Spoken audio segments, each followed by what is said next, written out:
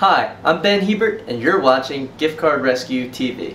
Today I'm going to be showing you step by step how to set up an iTunes account without using a credit card and only using an iTunes gift card.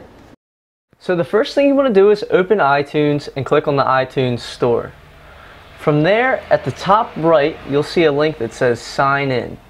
You want to click right there. Now since you don't have an account, you click create new account here. And this says welcome to the iTunes store, so click continue. And here's where you're prompted with the iTunes store terms and conditions. Now you want to make sure you read through this carefully, and if you agree with everything stated, click that you've read it, and now let's continue. Here's where you create your Apple ID. You want to use an email that you're familiar with, that you will be using all the time to sign in, so I'm going to enter Ben at Gift Card Rescue. I select my password, and I'm going to make up a fun question right here. And of course, I bet you can already guess the answer.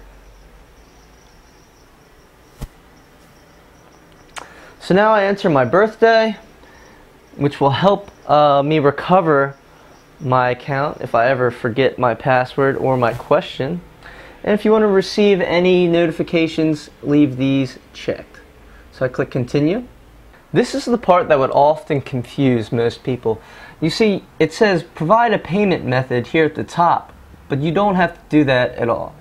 And here where it says iTunes gift cards and certificates, we're going to use the code that we scratched off earlier from our iTunes card and enter that here. That will allow us to activate our iTunes account. After you enter your iTunes gift card code, just fill out your billing address very quickly below. All you need is your name, address, city, state, zip code, and phone. When you're done filling all that information out, click continue. And that's it. I've successfully redeemed my iTunes card and created an iTunes account without using a credit card. I now have $15 in my account that I can spend on whatever I'd like in the iTunes store.